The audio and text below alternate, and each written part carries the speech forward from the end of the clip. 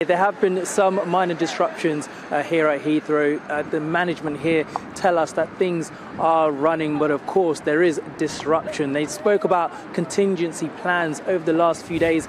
People who normally work in other parts of the airport are being drafted in today to ensure that things are running smoothly. You may be able to see just behind me there is a picket line here. This is just a group of people, one of many picket lines in this area, 1,400 security staff who normally work inside Terminal 5 here at Heathrow. And as you mentioned, people are looking to get away for Easter in the next week or so.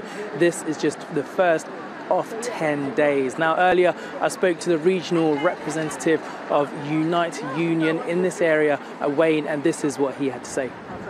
We've been in paid talks with Heathrow Airport now for the last few months, and unfortunately we've been able to find an agreement on pay that would match the current cost of living. So the company aren't moving, so we've been forced to take strike action. So just explain to me what the deal is at the moment and what the preferred one would be. The deal for us at the moment has got to match the current cost of living being experienced by our members. RPI is currently around 13% and the company offered 10. In normal times 10 might be acceptable, but it's not acceptable at the moment. They fired and rehired their entire workforce during the pandemic. They cut their pay by up to 20% during the pandemic. You know, members have had a real terms pay cut by a quarter in the last few years. They just can't survive on the pay that they're getting now, and the company have got to do it. Some of them are on as little as £12 an hour, and then, you know, they just can't survive on that at the moment, and the money needs to go up.